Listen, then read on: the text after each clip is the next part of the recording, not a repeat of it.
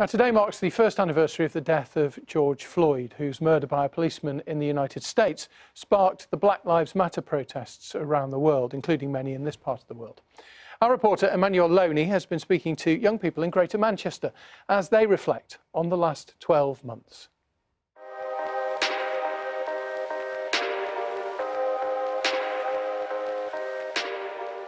It was my first time going to a protest. I was 16 and I was very overwhelmed when I saw everybody. It was so comforting to see so many people of so many different races stand in solidarity. When I saw the scale of the protests around the world, I just felt so happy that everyone was getting involved. It was definitely a good thing to be part of the marches and to participate in them. Yeah, just be part of the change, even though it's not a big one, but it was a small step towards a huge change in the future. Them tell me what they want to tell me.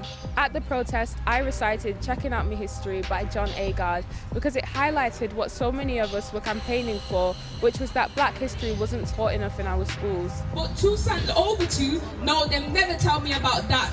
Two sons, a slave. In my opinion, colorism definitely exists. But I think the protests last year raised awareness within the black community that the darker shades are just the same as the lighter shades, and we're all fighting for one cause. I had a racial experience at school where it changed me.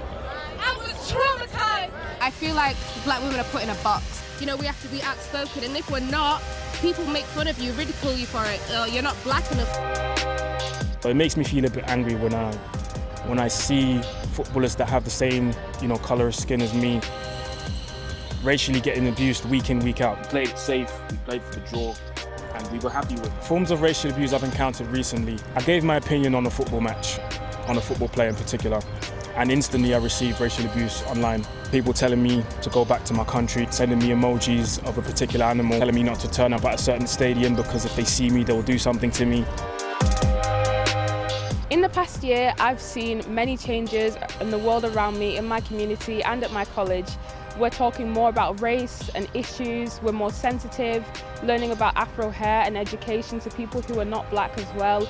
I want us all to know more about racism, and not necessarily about racism and slavery, but the cultures and everything. I feel like we need to highlight more on the victories of black people. I was happy for the family of George Floyd because I think for them it means a lot, because at the end of the day they've lost a friend, a family member, a father, a brother,